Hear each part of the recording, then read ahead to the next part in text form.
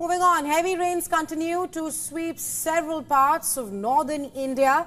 India's Met Department has issued an orange alert in several states. In Jammu and Kashmir, Amarnath Yatra has been suspended following torrential rains. Heavy rains have brought Himachal Pradesh to its knees. In a tragic end, 11 people lost their lives after floodwater swept away an SUV in Una district. The horrifying visual on the screens that you'll be seeing shortly show the car caught in the overflowing ravine.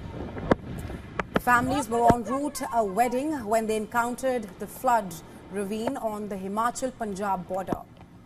Reports of damages due to heavy rains, landslides and flash floods have poured from several districts. Heavy rainfall and a series of cloudbursts have created chaos across the state this season, resulting in major loss of life and property. A high alert has been sounded in Rajasthan.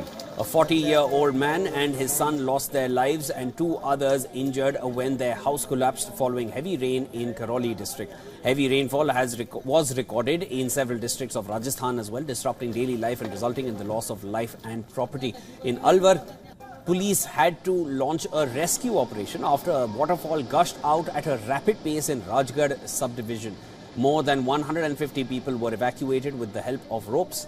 In capital city of Delhi, several areas faced waterlogging issues after incessant rainfall. 3 people have died in the capital in rain-related incidents in the last 4 days, including a 7-year-old in Haryana. Heavy rainfall lashed several parts of Ambala city, disrupting normal life and causing waterlogging in the city.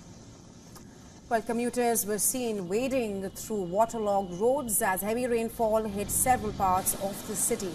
Heavy rain lashed in Punjab's Jalandhar on Sunday, inundating low-lying areas and causing traffic. Many areas in the city witnessed waterlogging, affecting people's daily commutes. Vehicles and people were seen wading through the waterlogged streets. Several parts of Patna, the capital city of Bihar, went under water after just an hour of rain.